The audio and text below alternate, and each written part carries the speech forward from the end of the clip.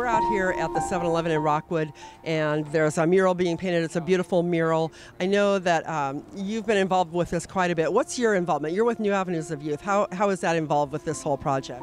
So when this unfortunate event happened to Mr. Bruce, Rosewood was a rallying point for the community, so they were able to come and grieve and hold a candlelight vigil there.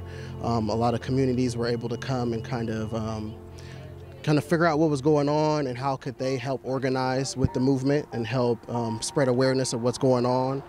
Rosewood's just a really great hub for that kind of activity and kind of a rallying point for the community.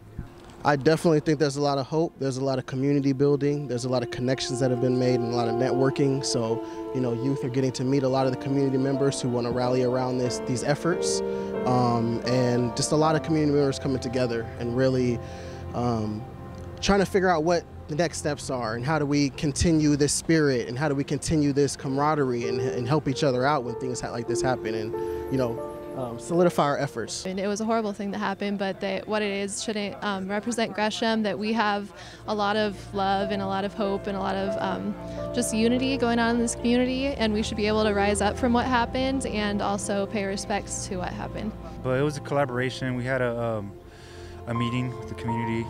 People came out and they expressed their thoughts and feelings and opinions about what should go up.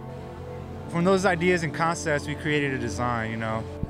Well, we really wanted to show that the growth that can come from unity in the community, we can really grow from that. And personally, I feel like to get somewhere that we want to be, we have to grow to be there. So showing a tree which grows towards the sun, we can really show that people can grow towards their goals that way too.